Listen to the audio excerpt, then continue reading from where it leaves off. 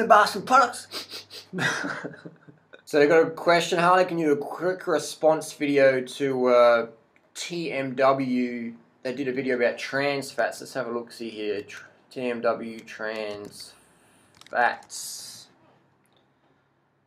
Dangers of trans fats in bodybuilding. Now, the thing is with this video, and I've got nothing personal against twin muscle workout.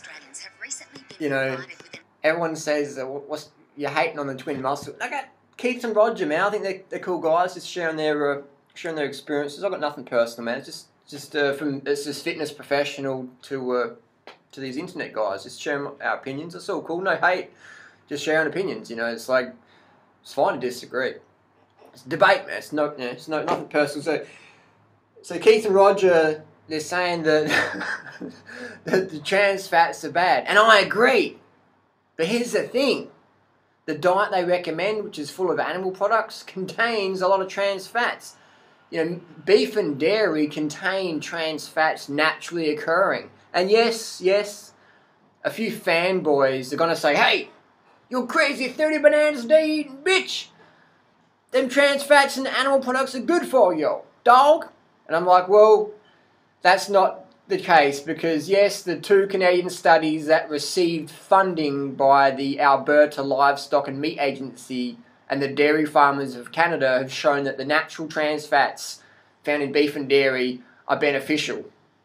That's such bullshit. How can someone selling the product fund the study? That's like Twin Muscle Workout funding the bodybuilding.com whey powder study that says this is the best stuff, but they sell that. You know, and that's fine. There's nothing wrong with selling something. I'm just saying that you can't have the biased thing.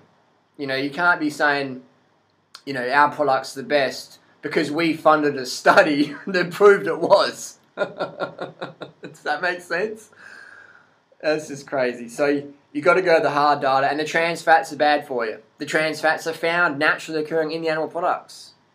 You know, so that's seriously. You know, all jokes aside, anyone who's serious about health wants to cut out the trans fats. And if you want to cut out the trans fats, you've got to cut out the animal products.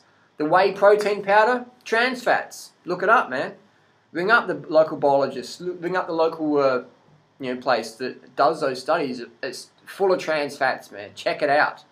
So once you refine those whey protein powders down, they increase the insulin growth factor in the human. So look it up, man. Insulin growth factor, whey product, cancer growth. Look it up. Simple as that. Don't believe me, man. Don't believe me. Just how it is. So I've got nothing personal against anyone, and just sharing my comments and criticisms. That's all it is. You know, I care about you guys. You know. Hey, man. Looking to buy some products? Come to the right place. Check this out, dog. This guy's got education, dog.